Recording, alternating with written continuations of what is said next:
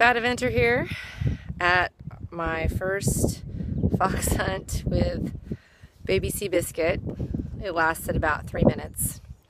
Sometimes you just have to save your life. And as the field was cantering off after the hounds and he lost his mind completely, I did the smart thing, which was get off and walk back.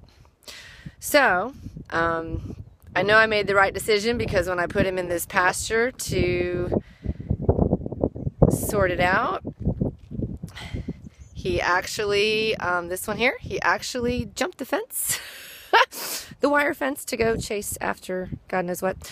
So my consolation is that while I get to wait for them to come back, I have the port, which I think I'll be